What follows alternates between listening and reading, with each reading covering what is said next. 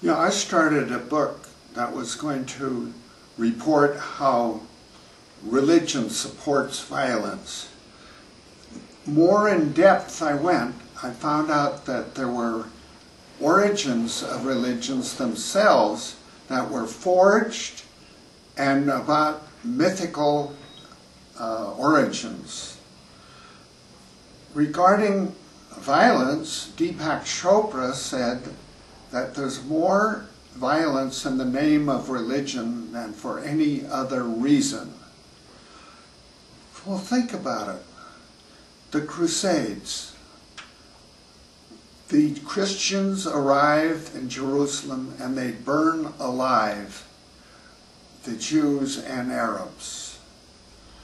Think about the Inquisition.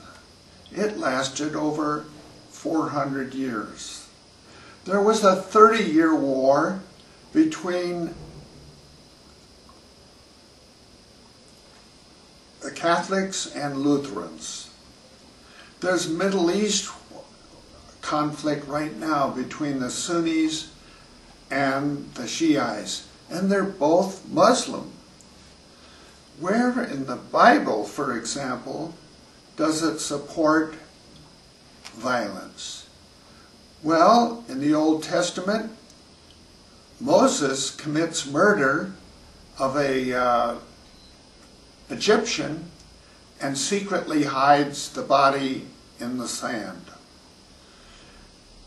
Moses is commanded by God to wipe out a whole nation.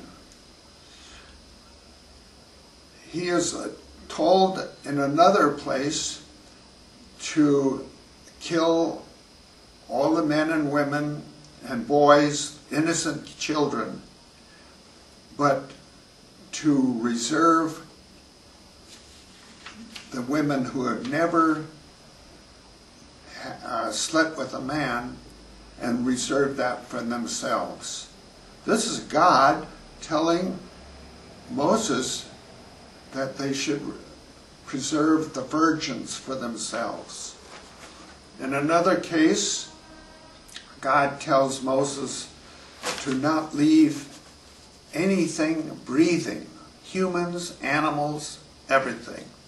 This is from the Bible, Samuel, Numbers, and Deuteronomy. Regarding Moses, Moses has all the trappings of a myth, copying the story of Sargon the Great, the king of Akkad, who was put in a basket of rushes down the river and is picked up by an influential woman. There's no record in history about 600,000 people leaving Egypt. It's not there. And the Egyptians kept meticulous records. I've been to Egypt. I've seen hieroglyphics all over the walls. I heard that they would make note if a silo broke in Nubia. It was recorded. There's nothing about Moses. Well, if Moses is a myth, what about Jesus? Well, by the way, Jesus was not so nonviolent as you think. He said to prevent sin, you should pluck out your eyes, cut off your noses. He said that whole villages would have eternal hell because they didn't listen to his preaching. There was a man that he healed of being possessed by a devil, and he took the devil from the man and projected it into 2,000 pigs and had them go over a cliff, 2,000 pigs, to drown in the sea.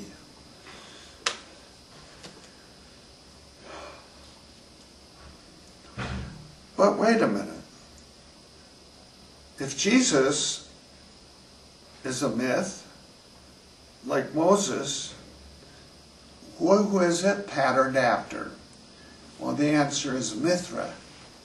Mithra was a Persian savior god, born of a virgin on December 25th. He was greeted by the Magi, who brought gifts of gold, frankincense, and myrrh. He performed miracles. He was crucified. This whole story of Jesus is a copycat of the story of Mithra, M-I-T-H-R-A. He also had 12 companions. For there are over 300 monuments and statues in Rome alone about Mithra. One shrine was found underneath the St. Paul's Cathedral. There's a beautiful statue in the Louvre of Mithra. In 325 AD, Christianity was invented based on the myth of Mithra. There were over 50 religions in Rome at the time. It was fracturing the religious and political harmony of Rome. So Constantine ordered a council of Nicaea, and they were going to decide what should be the surviving story. And they chose Mithra as a model. Well, they decided that every other manuscript should be burned, and anybody preserving it or concealing it would be beheaded. He had a companion who was a historian of sort. His name was Eusebius. Eusebius, E-U-S-E-B-I-U-S. He has been described as the most thoroughly dishonest historian of antiquity. He himself said that he wrote things that were beneficial to themselves and posterity afterwards. Edward Gibbon said that he impugned the honesty of Eusebius and his stories about the demise of the apostles. So they collected a bunch of things, and they call them the New Testimonies. Eusebius is known as the father of church history. Now, all the other religions, they burned churches and temples, and they focused on this one religion. It went so far as destroying the Serapeum. The Serapeum housed the great library of Alexandria.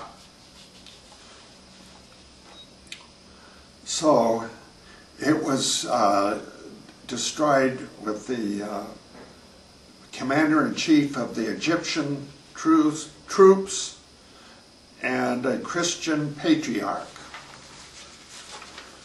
Historically, there are no records of Jesus Christ. According to Frederick Farrar of Trinity College, Cambridge, it's not possible to find any legitimate religious or historical writings compiled from the beginning of the 1st century and well into the 4th century. Any reference to Jesus Christ and the spectacular events that the church says accompanied him. And Farrar says, it's amazing that history has not involved to us even one certain definite saying or circumstance in the life of the Savior of mankind. There's no statement in all history that says anyone saw Jesus or talked to him. Nothing in history is more astonishing than the silence of the contemporary writers about events relayed in the four Gospels. So the construct of Christianity did not begin until the first quarter of the 4th century. Even Pope Leo X called Christ a fable. That's in Cardinal Bembo's letters.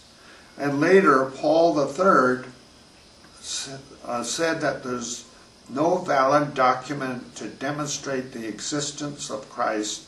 He confessed that Christ never existed, adding that he was none other than the Son adored in its Mithric sect.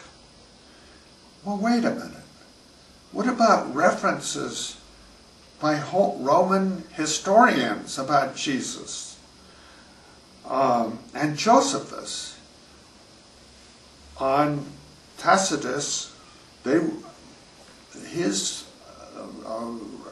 history that mentions Jesus was mysteriously found in the 15th century in a German forest after a reward was offered by Pope Leo X.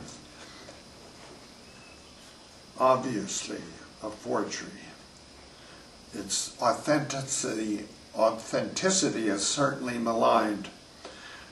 Reference in Jesus, in Josephus' history, was found to be a later addition to his writing. In other words, it was a forgery. For balance purposes, I like to say, while we're on the subject of religion, the Bible is not peaceful, the Quran is not peaceful, the Buddhists in Tibet were not peaceful, the Mormons cut their throats, said Brigham Young. A rabbi said that 1 million Arabs are not worth a Jewish fingernail. That's why I say a spell on all their houses. Thank you.